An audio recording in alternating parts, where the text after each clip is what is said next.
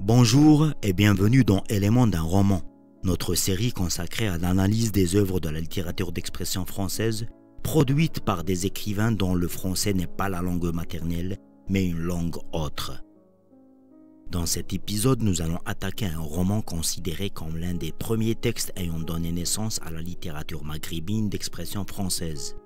Une œuvre devenue avec le temps un classique très étudié dans les établissements scolaires et universitaires. Aujourd'hui, nous allons voyager sur les pitons du Djourdjoura pour y découvrir Le Fils du pauvre de Mouloud Feraoun.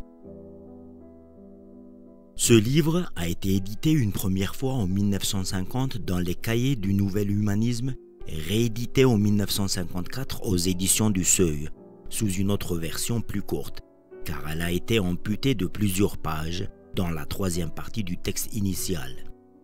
J'ai donc lu pour vous la version originale, celle de 1950, intitulée « Le Fils du pauvre, Menrad, instituteur kabyle ». Que raconte alors ce roman? Pourquoi certains ont traité son auteur d'assimilationniste? Et comment l'histoire d'un enfant pauvre est devenue une œuvre riche en enseignements? Pour répondre à ces questions, nous allons décortiquer ce roman afin de connaître ses éléments constituants, c'est-à-dire le milieu dans lequel le roman prend son origine, le style qui s'épanche, la fiction qui suscite l'imaginaire et le message qui se dégage d'entre les lignes. Au passage, si ce contenu suscite votre intérêt, manifestez-vous avec des encouragements. Éléments d'un roman, épisode 7, Le Fils du pauvre de Mouloud Feraoun.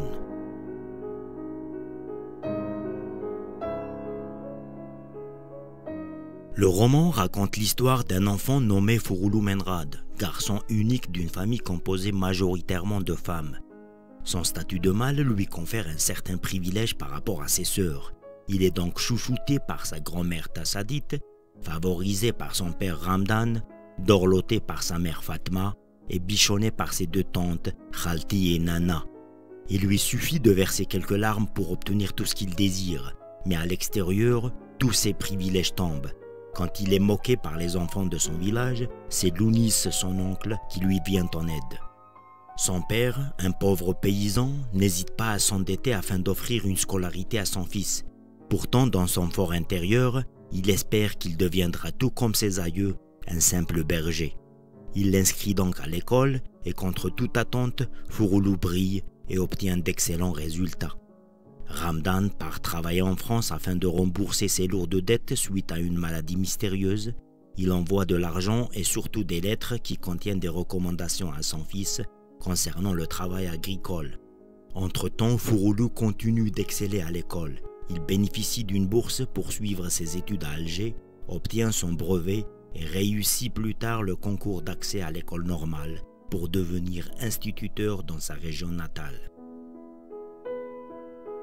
Dans la version courte, celle qui est éditée jusqu'à nos jours, l'histoire du fils du pauvre s'arrête avant le passage du concours d'accès à l'école normale. Le lecteur ne peut donc savoir comment Fouroulou est devenu instituteur, comme annoncé au début du roman. C'est à se demander pourquoi les éditions du Seuil ont procédé à cette modification du texte original. Et puis, que contient la partie supprimée? La partie manquante a pour titre « La guerre ». Et contrairement à ce que l'on peut penser à la lecture de ce titre, la guerre dont il s'agit n'est pas la guerre d'Algérie qui était pourtant en gestation durant cette époque, mais plutôt de la Deuxième Guerre mondiale et essentiellement de son impact sur la population kabyle.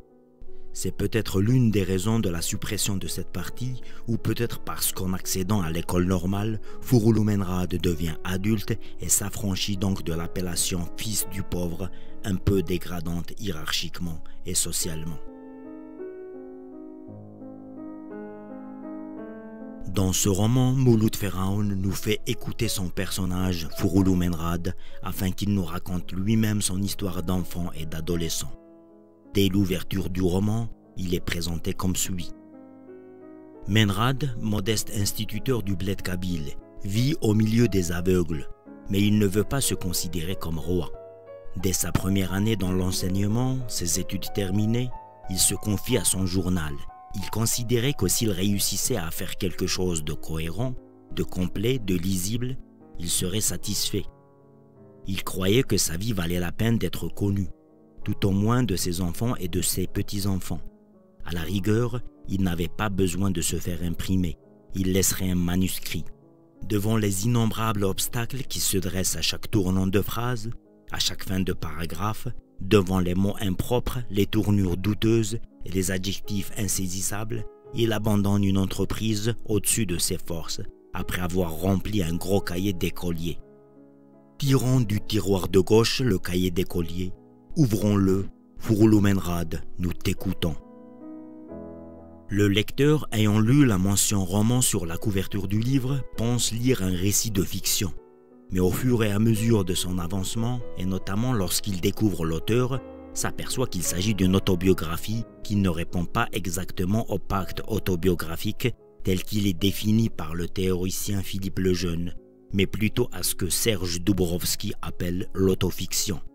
En effet, Mouloud Feraoun amalgame la réalité à la fiction et se confond avec son personnage.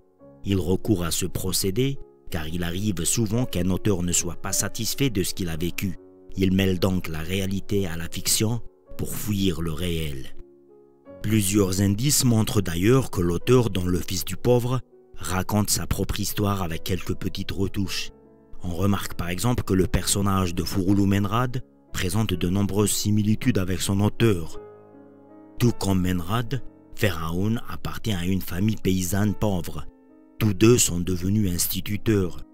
Leurs pères respectifs ont émigré en France afin de subvenir aux besoins de la famille.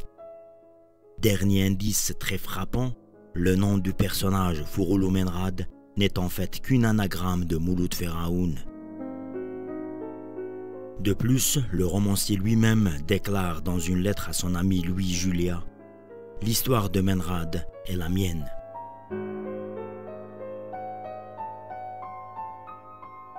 Le roman renferme 3 parties. La famille, composée de 11 chapitres, le fils aîné de 9 chapitres et la guerre de 5 chapitres. Un amas de souvenirs duquel émergent plusieurs voies narratives qu'on appelle en littérature la polyphonie. Pour rappel, la polyphonie, c'est lorsque l'histoire n'est pas racontée par un seul narrateur, mais plusieurs. Mouloud Feraoun passe ainsi de la première personne à la troisième personne dans les 2 dernières parties. Voici un extrait tiré de la première partie dans laquelle le narrateur est autodiégétique. Quand le sommeil ne vient pas, pendant que Nana travaille, nous racontons des histoires. Pendant les récits, nous étions, elle et moi, des êtres à part. Elle savait créer de toutes pièces un domaine imaginaire sur lequel nous régnions. Je devenais arbitre et soutien du pauvre orphelin qui veut épouser une princesse. J'assistais tout puissant au triomphe du petit Mkidesh qui a vaincu l'ogresse. Je soufflais de sages répliques au Hesheishi qui tente d'éviter les pièges du sultan sanguinaire. L'histoire coule de la bouche de Khalti et je la bois avidement. C'est ainsi que j'ai fait connaissance avec la morale et le rêve. J'ai vu le juste et le méchant, le puissant et le faible, le rusé et le simple. Le destin de mes héros me préoccupait davantage que les soucis de mes parents. Dans la deuxième partie, le narrateur devient extradiégétique. Tel est le fragment de confession que chacun peut lire dans le gros cahier rayé de Menrad Feraoun. À ces moments perdus, il lui arrive de relire ce qu'il a écrit. Il songe qu'avec un peu de patience, d'habitude, de savoir, il aurait fait quelque chose. Et cela est déjà une petite consolation. Il lui semble que la distance qui le sépare d'un écrivain n'est pas infranchissable. Et dans l'épilogue de la dernière partie, l'auteur parle carrément à son personnage. Quant à toi, Feraoun, après avoir traversé sans grand dommage ces années de souffrance et de deuil, réfléchis sur ce qui te reste à faire. Essaie de voir clair en toi-même et tire des événements la leçon qui te convient. Veille sur les derniers jours des vieux, élève tes enfants, prépare leur avenir et ne fais pas pour eux des rêves qui dépassent les possibilités d'un Menrad. Fais un peu de bien autour de toi si tu peux et sache que c'est la seule chose qu'on ne se reproche jamais. Tu n'es pas maître d'école pour rien.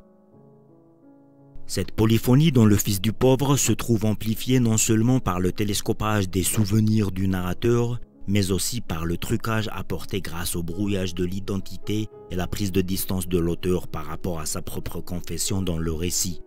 Cette technique d'écriture autorise à l'auteur de parler de lui-même, de se parler à lui-même et de parler au lecteur. Feraoun nous offre par sa simplicité une immersion tel un sous-marin qui se faufile dans les intimités et les traditions familiales kabyles. Le narrateur nous donne d'abord à voir son village et sa structure géographique et sociale, puis il survole les coutumes et les mœurs de la société kabyle où la solidarité prend le dessus sur les rivalités et où la femme est réduite au rôle de génitrice et de main-d'œuvre gratuite.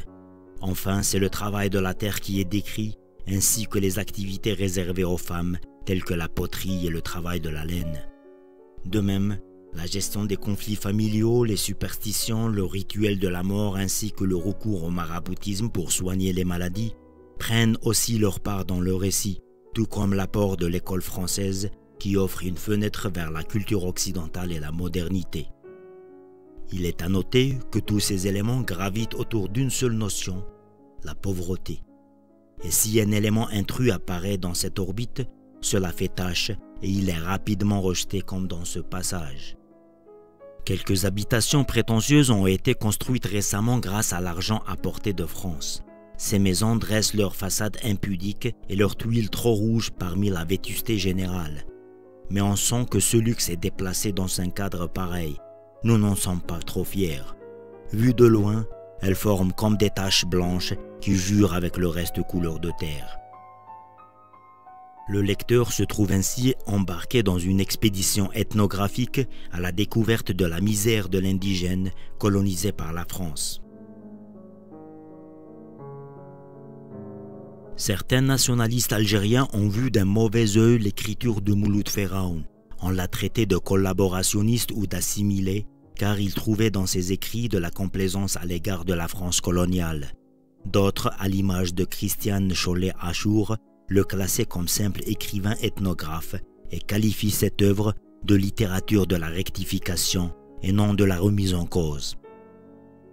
Il est clair que dans cet ouvrage, Mouloud Feraoun raconte sa propre enfance, celle d'un enfant d'une famille kabyle pauvre pendant l'entre-deux-guerres, mais il décrit aussi la condition du colonisé et dénonce la souffrance et la misère de toute une communauté tourmentée et bouleversée entre deux cultures, deux langues et deux éducations. Ce témoignage, bien qu'il soit timide en matière d'engagement politique ou patriotique, pourrait être considéré comme une dénonciation implicite qui sous-tend l'action. D'ailleurs, Mouloud Feraoun a été assassiné à 4 jours du cessez-le-feu de la guerre d'Algérie par l'OAS, qui y voyait un foyer indépendantiste.